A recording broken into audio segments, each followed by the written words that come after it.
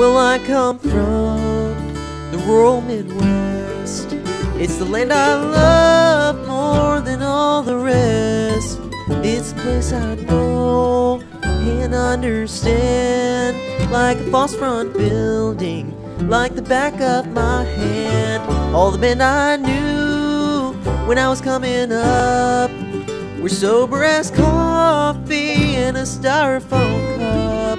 There were Earls and Rays, Harlans and Roys. They were full-grown men. They were barbed wire boys. They raised grain and cattle on treeless fields, sat at the heads of the table and prayed before meals. Prayed in our Father, that was enough. You pray more than that, and you could stay tough, tough as a busted thumbnail on the weathered hands.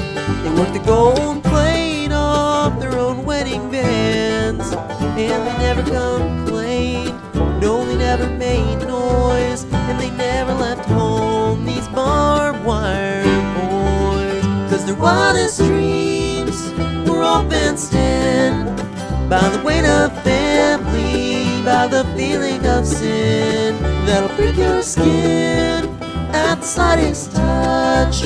If you reach too far, if you feel too much.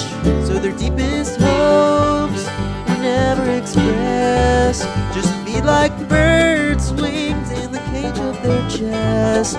All the restless longings, all the secret joys that were never set free in the barbed wire boys.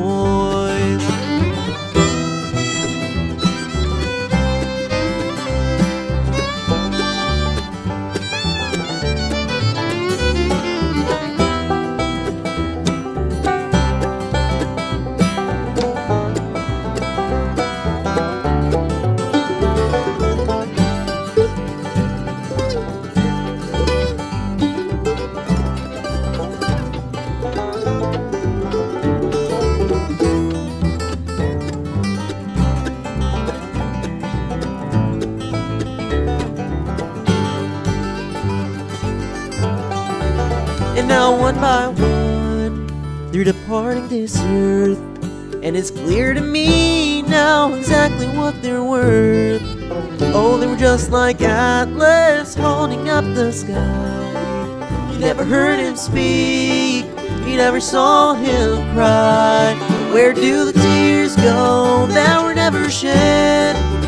Where do the words go that were never said?